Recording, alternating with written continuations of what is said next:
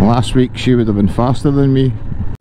It's not as raw and Yankee of the arms.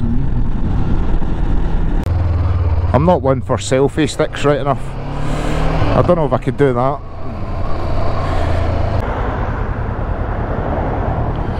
So hey folks, just out for a little ride, and there's some grey clouds over that way, more the other side of this building,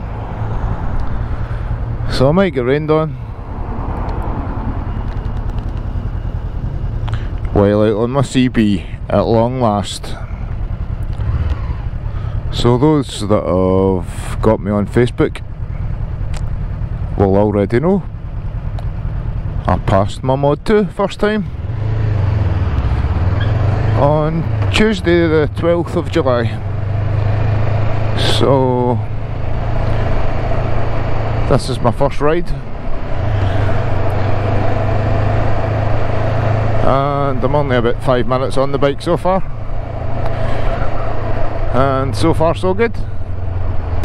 So I was just watching the last couple of parts to Andy GSA Tractor's NC500 trip, and I seen him coming up here to see a castle, which kind of threw me a bit, because there's no castles up here. There's a big stately house, but I wouldn't call it a castle, sorry. But I seen you then found Craignethan Castle after that, which is bizarrely one I went to last year, and it was closed for the season. But you went straight on up there, which I've never actually done before. But I'm coming in here for a wee smoke break, and I'll maybe have a wee walk around my bike.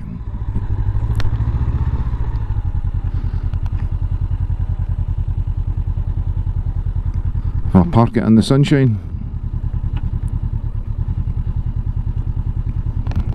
Look at that, neutral first time. Is that because it's a Honda?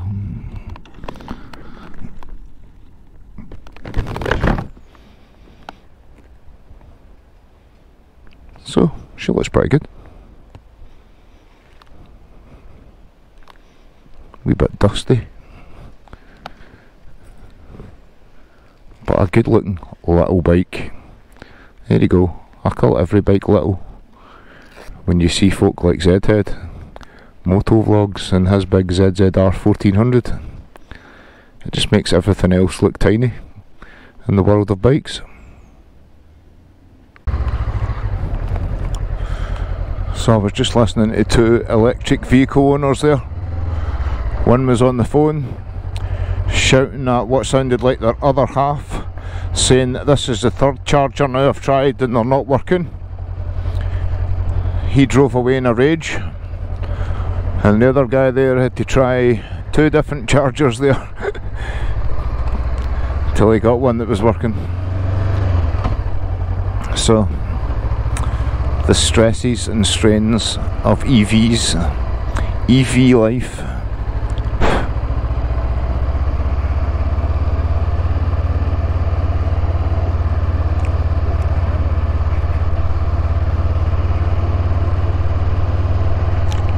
So I'll come up this way, the way Andy went. I've never actually drove up here before.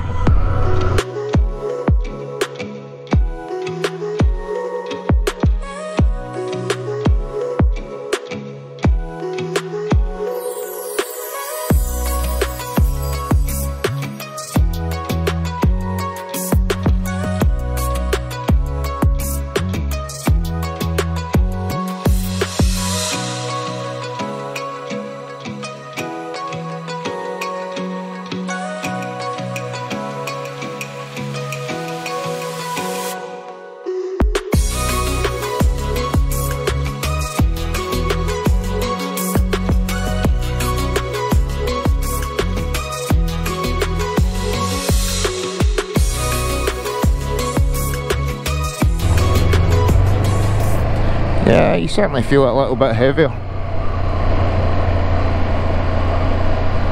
than the MT.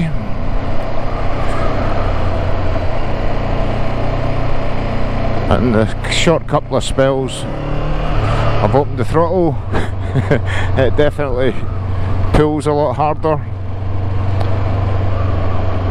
but so far without ripping my arms off, which is what I found the MT-07s were doing.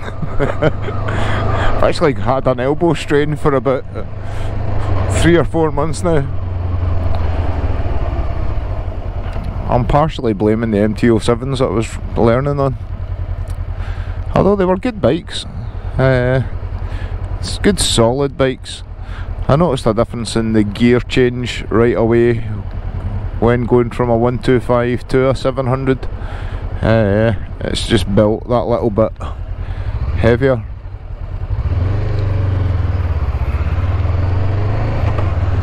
More heavy duty.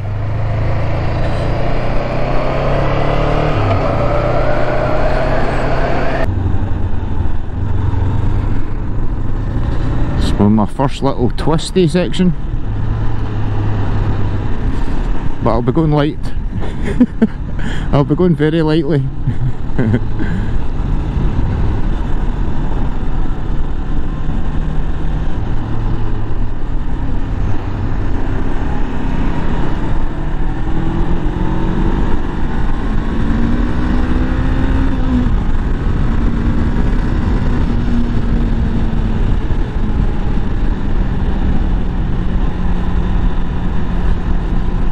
Well, that's the aforementioned dust blowing off, I think. But no, goodness, what a difference in power. Oh, unbelievable. Compared to the MT-125, that is. I wouldn't say it felt much slower than the MT-07. It just feels a bit more subdued. Is that a good word? Subdued. It's not as raw and Yankee of the arms.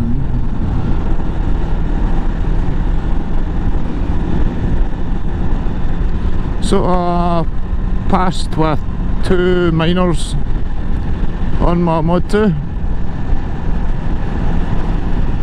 You were allowed 10, I'm sure I heard. So I got one was for stopping in a bus stop, which threw me because right at the beginning of the test, before we set off, the guy said to me that if I got lost or we got separated from each other, he said pull over. I could pull over in a bus stop or a double yellow line, but only today on my test, which I thought was a bit weird. So I got a minor for stopping in a bus stop at one point. I think he gets stuck at a roundabout behind me, and I got another minor for the same again. He gets stuck at a set of lights, I think, and I carried on and I stopped. This was on a housing estate, and I stopped in front of somebody's driveway leading into their house. So 2 very minor faults. So no, I'm so relieved. So relieved it was. I'd said that a few times, it's pretty stressful. And I deal with stress quite well the majority of the time. So I thought. Another thing I failed to mention is the guy that was out doing my test, following me in my test, he was in a Ford Ranger pickup. He wasn't on a bike, and I only actually discovered that that can happen about a week or so before my test. So it worked for me. Unfortunately, it never worked for the guy that I was out on the pre-test lesson with, or the pre-Mod 2 lesson, which was like a hour and a half, 2 hour lesson before the actual test. and his name was George. Yeah, the same George. So, couldn't believe it, George was there again. So he finally passed his mod 1, obviously, or he wouldn't have been doing his mod 2. And unfortunately, he flunked his mod 2. He left his indicator on, and it was an instant fail. I think it was at a junction and there was a couple of joggers, I heard the guy saying, waiting to cross, and if they'd ran across the road thinking that he was turning, that could have been quite fatal. So he'll definitely smash it next time. I've got total confidence in you this time, George, if you're ever watching and listening. I never even got the chance to tell you I actually had this little YouTube channel, so I'll keep my eyes peeled for you in the future, dude. So how's the view from here, from where you guys are seeing it? A little bit different, little change of dash. You still call it a dash? Yeah, you do.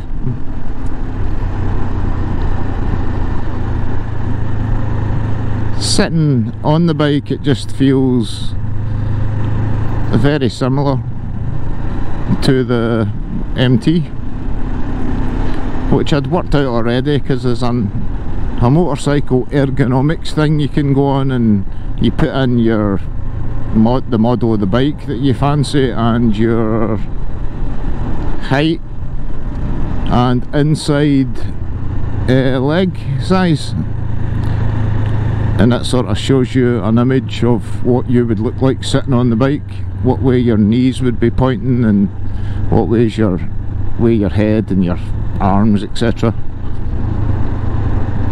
And there was only a degree or so, I think, in a difference between the MT and this CB. But it's definitely wider. I can feel it's wider between my legs. I'm not saying anything. I'm holding back. Let's get more girth. But now it's raining, so now I'm out test riding it in the rain. First ride in the rain. Hopefully I'm not playing Crowded House 4 seasons in one day by the end of this. But that is Scotland. We'll have hailstones in a minute, and then the sun will be back out again.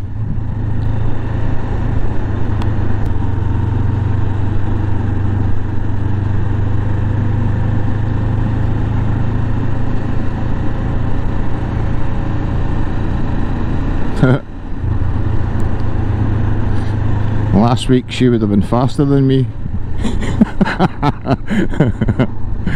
And I'm not kidding. But no, I've enjoyed my experience riding the 125s. It gave me some bad habits, I'll give it that. But it made me appreciate what I've got now and what I'll even have more in the future. Well, that's crappy. It's rained. Crappy, crappy, crappy.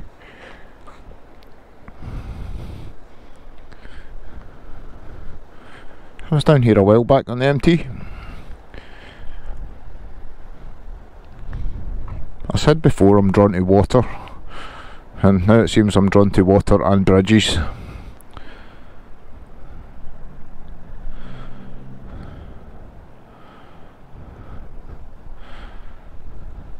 But no, that was a nice wee de-stress.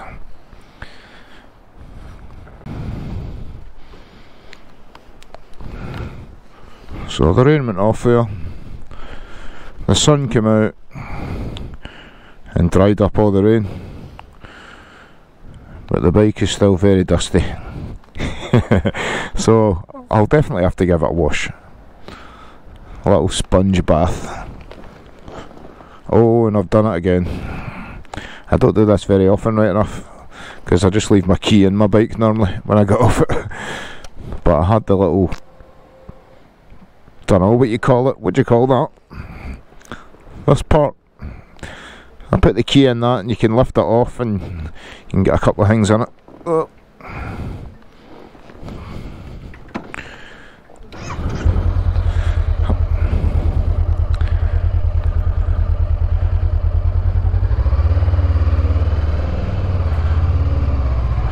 More pedestrians thinking I'm crazy standing about talking to myself. I could have been on the phone, who knows? In my opinion, we seem more crazy walking about talking to yourself with an earpiece in public than I ever will speaking inside my helmet. I'm not one for selfie sticks, right enough. I don't know if I could do that.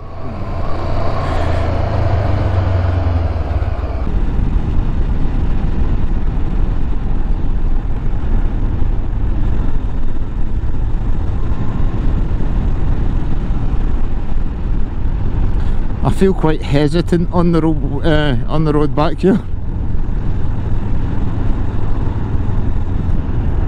Mostly down to it being my first time out on the bike, and it's raining, and I'm on a set of tyres. I've no idea how good they are in the wet, or in the dry, or anything. They're a set of Dunlop. I'll put the model number up here. Up there somewhere, down there. I'll put it somewhere. You can let me know if you've used them or if you know anything about them. I like getting other people's outlooks on stuff, opinions. You can't beat people's advice and recommendations and experiences.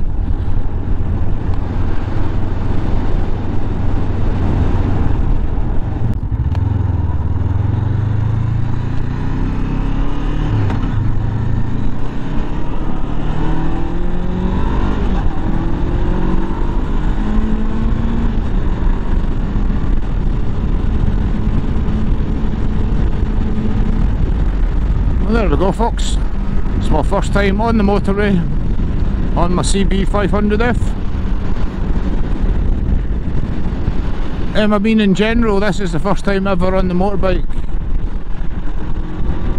On a motorway. I know I never went on in the 125 once.